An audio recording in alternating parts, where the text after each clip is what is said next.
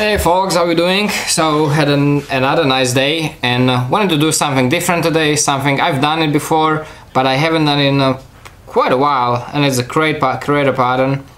So did the orange and black. I do like this a lot. You'll see. This one has a regular fold over, take down, gray kydex. Nice retention. Stonewash. My traditional stonewash, full high convex, nice and acute bevel. About, I don't know, it's under 15 degrees per side, so it's gonna cut well. Nice and thin grind. This one is ABL. Yeah, I think only the jade is N690. So you see, nice crate pattern. The way I do it, it's not with the drill bit, it's with the carbide ball. So it looks very similar. I don't know if it's any different really. I never really compare them side by side. So you have the Crater pattern, chamfered edges, nicely heavy chamfer, not just, you know, silly knocked off corners. So it's nice and comfortable, no sharp edges. And then really heavy sandpaper, you know, sanded by hand to knock off all the ridges. So it's nice and comfortable. You just feel little niblets there, and it just looks cool. It provides pretty good grip to it, but without like hot spots. It just, you know, everything is rounded, which is pretty nice.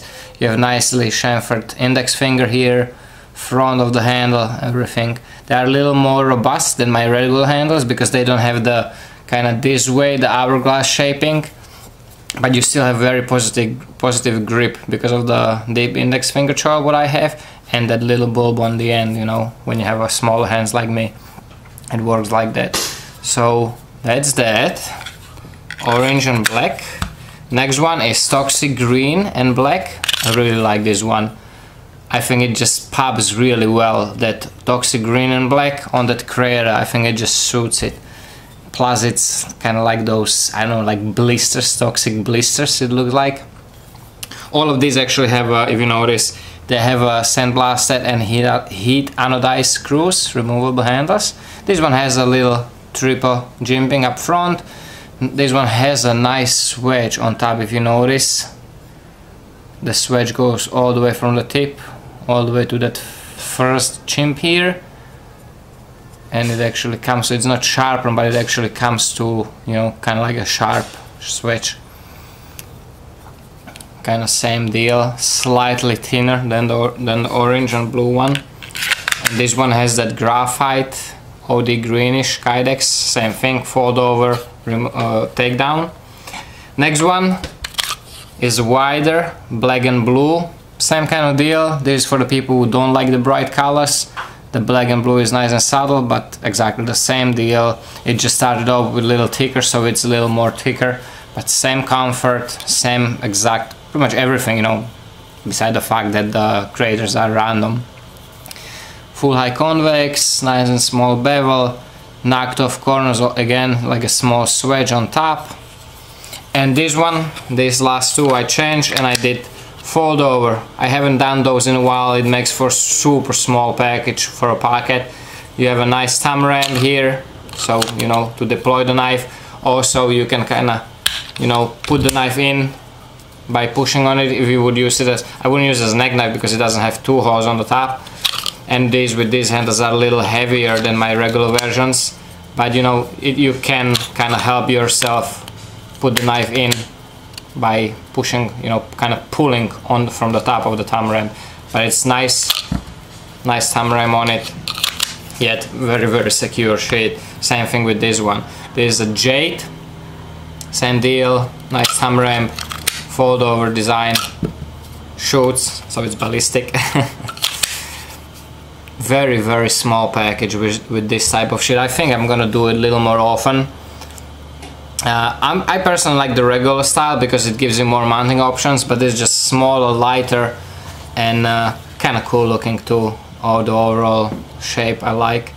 So you have, again, it doesn't show as much as the other ones, but it is pretty cool pattern on this jade, I think. The Craters and the jade.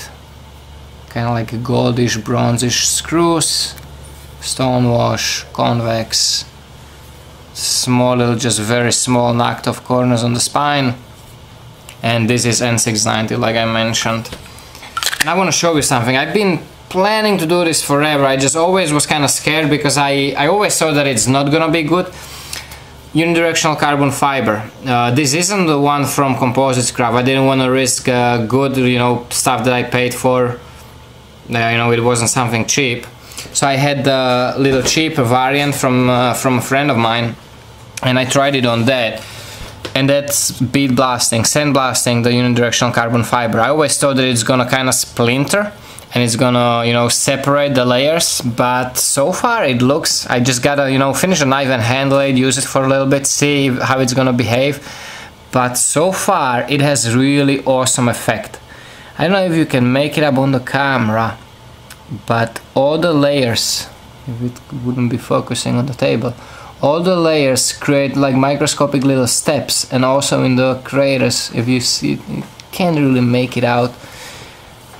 There you can probably see it kind of like, can you hear it? It actually, like, you know, blasts away the edges of the epoxy or whatever they use, the resin or epoxy for the layers, and it leaves that, it behaves a little differently than when you blast the G10, but it looks really cool. So definitely gonna try it, see. I have plenty of this, and I'm glad I finally did it, because it looks like if it's gonna hold up, it looks like it's gonna be really cool handle material. You know, like the way to finish it, not just high polish, you know, finish, but this sandblasted, I do like it. You guys know that I love sandblasted material because it has more texture, more grit. So guys, hope you enjoyed it. Thanks for watching. As always, these are going to Gearbastion, link down below. Thanks for watching, thanks for all the support. Take care, stay safe, and remember, don't cut yourself.